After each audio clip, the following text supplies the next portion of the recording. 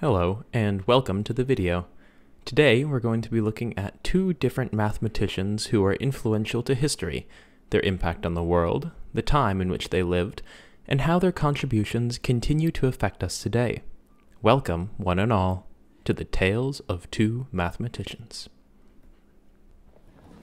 Our story begins in London on the 23rd of June, 1912. In one relatively common house in the affluent residential district of Maida Vale, a woman named Ethel Sarah Stoney has just given birth to a healthy baby boy. She decides to name him Alan and adopts for him the last name of her husband, Julius Matheson Turing. The first 2 years of Alan's life were spent in relative peace. Julius Turing provided Ethel and the young Alan with a more than comfortable supply of money through his work in the Indian civil service. Unfortunately, Julius's civil service was still active while Turing was young, meaning that he was primarily absent from his early years. Regardless, the infant Turing lived a relatively simple and happy life with his mother and elder brother John. Then, just after his second birthday, chaos gripped the world.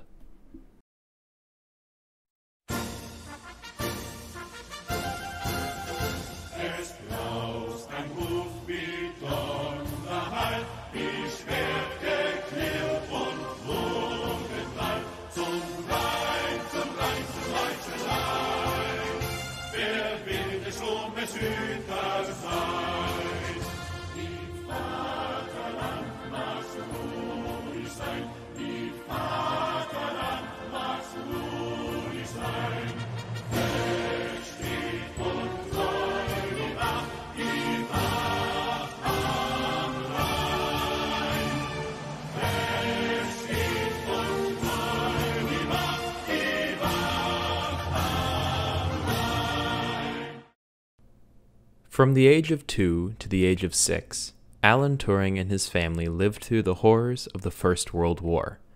While no part of the globe was spared from the bloody conflict, Alan was separated from the conflict due both to his young age, but also from the fact that his father was granted an exemption from service. This exemption, granted by his continued civil service in India, spared him, and by extension his family, from the brunt of the war. Lest we forget. Turing's genius was recognized early in life. Soon after enrolling in St. Michael's, a primary school located on Charles Road, the headmistress noticed that she had clever boys and hard-working boys, but Alan is a genius. Between January of 1922 and 1926, Turing was educated at a pre-high preparatory school called Hazelhurst. Later, in 1926, at the age of 13, Turing was enrolled at an independent boarding school called Sherborne. Turing was so determined at an early age to receive a quality education that when he was at risk of missing his first day of term due to the 1926 general strike, he rode 60 miles by himself via a bicycle simply to attend school. Turing was immediately shown to be a bright and attentive student, solving complicated mathematics equations at the age of 15, without having even studied basic calculus. Soon afterwards, Turing first encountered the work of Albert Einstein. Not only did he understand it, but some sources say that he even managed to deduce Einstein's questioning of Newton's laws of motion from a text in which this particular subject was not even mentioned. Turing met his first love at Sherborne in the form of a fellow pupil named Christopher Colin Morcom. Their relationship proved highly influential to Turing, with Morcom encouraging Turing to further his study into the sciences. Their relationship was quite important to Turing, which made it all the more difficult when Morcom died of bovine tuberculosis only 2 years after meeting Alan. In order to cope with this loss, Turing wrote to Morcom's mother regularly. In these letters, Turing expressed not just his feelings for the late Morcom, but also the drive that Morcom had instilled within him. I am sure I could not have found anywhere another companion so brilliant and yet so charming and unconceited. I regarded my interest in my work and in such things as astronomy, to which he introduced me, as something to be shared with him, and I think he felt a little the same about me. I know I must put as much energy, if not as much interest, into my work as if he were alive, because that is what he would like me to do. Turing continued his education at King's College in Cambridge, where he was awarded first-class honors in mathematics. In 1935, he was elected as a Fellow of King's College based upon the strength of a dissertation in which he proved the central limit theorem, which states that in many situations, when independent random variables are summed up, their properly normalized sum tends toward a normal distribution, even if the original variables themselves are not normally distributed.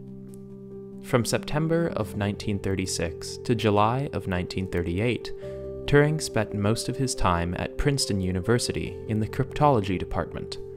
This, combined with his unparalleled knowledge of computing and aptly named Turing machines, caused him to be one of the founding fathers of computational cryptography. After his education at Princeton, Turing returned to Cambridge, attending lectures given in 1939 by Ludwig Wittgenstein, which saw Turing and Wittgenstein argue about the nature of basic computing and different methods in which computing could be implemented in the future. It was unfortunately not long after that until yet another shock rattled the world. I am speaking to you from the Cabinet Room at 10 Downing Street. This morning, the British ambassador in Berlin handed the German government a final note stating that unless we heard from them by 11 o'clock, that they were prepared at once to withdraw their troops from Poland, a state of war would exist between us.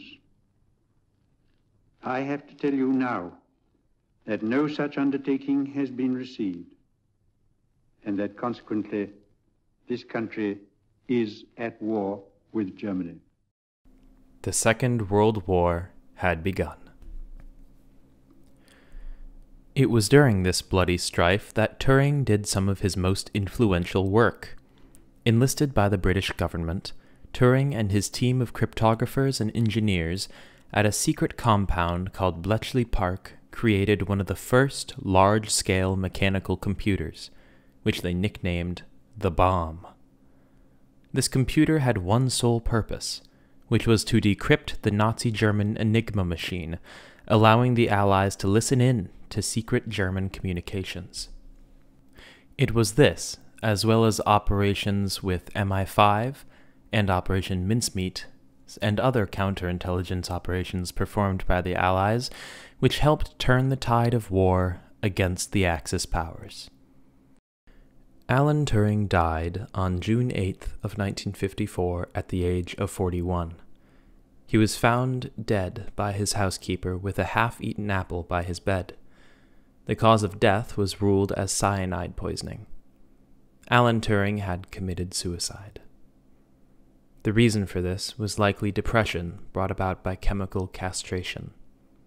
This was mandated by the British government in 1952, when it was discovered that Turing was a homosexual. At this time in the United Kingdom, that was considered a criminal offense. Alan Turing made many contributions to the modern world, and we remember him with titles such as the father of modern computing, and with procedures such as the Turing test. In September of 2016, 64 years after his death, Alan Turing was officially pardoned by the British government. The next mathematician we will be discussing is Sofia Kovalevskaya. Born with the surname of Korvin-Krugovska, she was born the second of 3 children in the Vitebsk region of the Russian Empire. She was born in 1858. Her education began at an early age, with physicist Nikolai Tirtov noticing her unusual aptitude for mathematics and physics at age 11. During that time period in Russia, women were not permitted to attend universities, so the only option for Sofia to continue her education was to study abroad. She convinced her family to move to Berlin in Prussia in 1868. Only 4 years earlier, Prussia had defeated the Danish in the Second Schleswig War. Due to the economic boom following the war, Prussia, soon to be the German Empire, was a hive of activity for prestigious physicists, engineers, and great thinkers of the world. Due to her family's prestige and Sophia's own cognitive strengths, she was able to speak directly with figures such as Hermann von Helmholtz, Gustav Kirchhoff, Robert Bunsen, Thomas Huxley, and Charles Darwin. It was partially due to their own influence that she was admitted to the University of Heidelberg. In April of 1869, Sophia got married to a man named Vladimir Kovalevsky, a young paleontology student. Sophia continued her education in 1884 when she was appointed as an extraordinary professor in Stockholm University in Sweden. Unfortunately, following her tenure, Sophia died after contracting a particularly nasty bout of pneumonia. She died at the age of 41. Her legacy lives on today in things like the Sonia Kovalevsky High School Mathematics Day and the Kovalevskaya Fund, which is dedicated to supporting women in science in developing countries. Her major contributions to mathematics are extensive. Not only was she the first woman to obtain a doctorate in mathematics, the first woman appointed to a full professorship in Northern Europe, and one of the first women to work for a scientific journal as an editor, but she also made major contributions to analysis, partial differential equations, and mechanics.